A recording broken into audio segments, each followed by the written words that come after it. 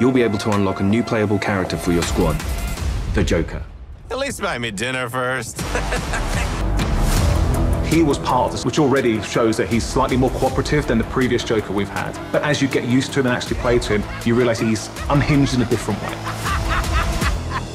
Not only has he got to figure him up. Oh, making new friends after a move is always tough.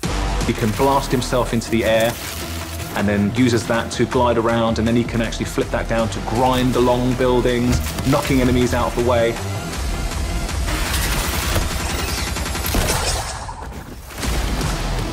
And the kind of frantic, vertical and horizontal energy that he has means you've always got to be moving and always attacking the enemies.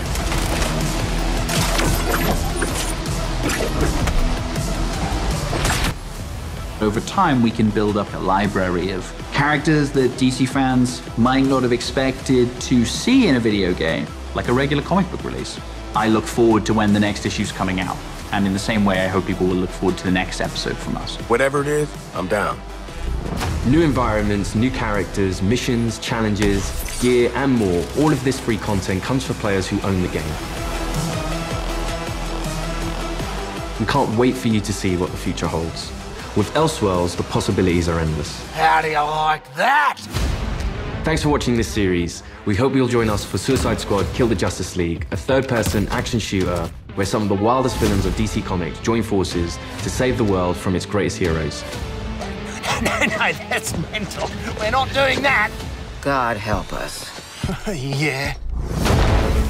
I think players are going to be surprised about the depth to which they can craft a character. It comes back to player choice and player freedom. Everything from melee strikes into gunplay, which you could then go into a traversal attack. All of the combat moves flow seamlessly into another.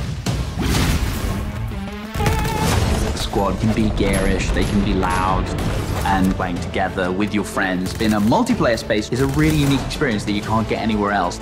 What we've done with the Suicide Squad is to really expand those experiences. Not only just one character this time around, we've done it with 4, and we plan to do it with more. This brings back memories of my old Suicide Squad. Welcome to Task Force X.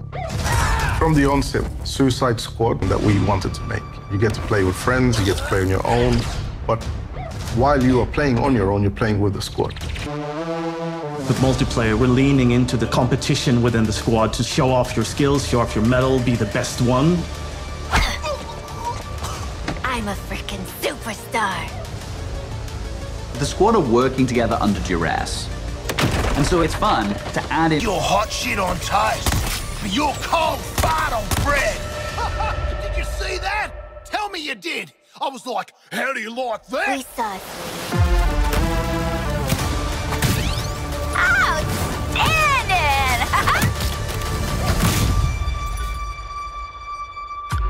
And use the equipment that other players have equipped on their characters in your squad with the AI playing as the characters. And those rewards for you using those bots. And that's a really fun feature that I think the players will be incentivized because they'll get something out of doing too.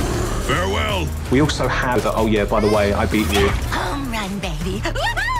You boot up the game, you're logging in, and then all of a sudden on your screen you get Boomerang giving you the finger. I think fans are going to have a great time with our remote system. You're allowing players to kind of communicate in different ways, really in playful ways. As Rocksteady, as creators, this was another opportunity for us to really engage with our characters, extend the narrative through the players' choices with a very cinematic eye.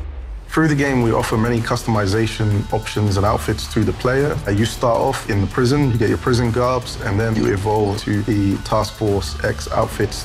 Yeah, right. I was thinking something more fashion forward.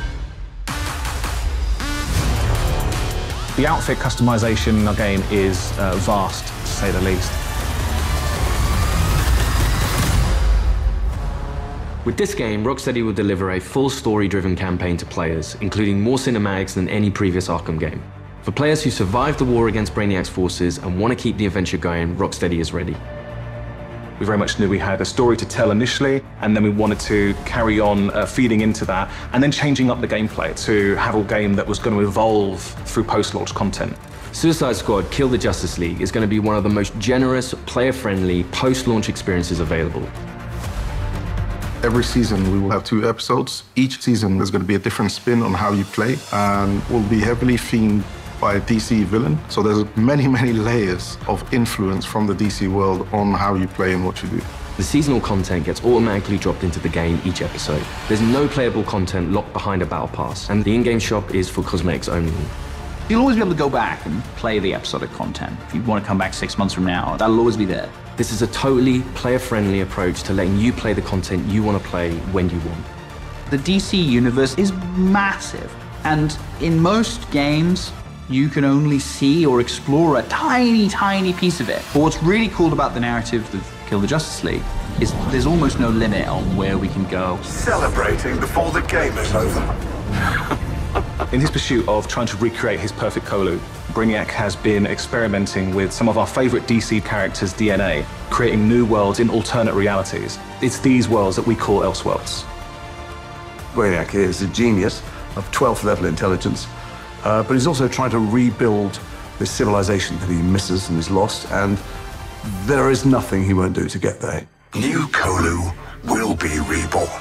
He's building a model of the multiverse. It's all gathering data. I will unlock your full potential to serve me.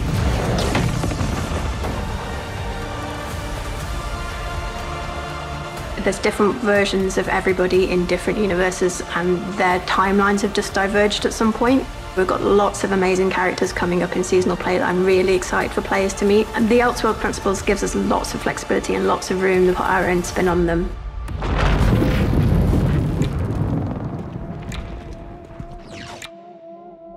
So we get to play with a bunch of cool shit from alternate universes, and then what? Retire? When Season 1 launches this March,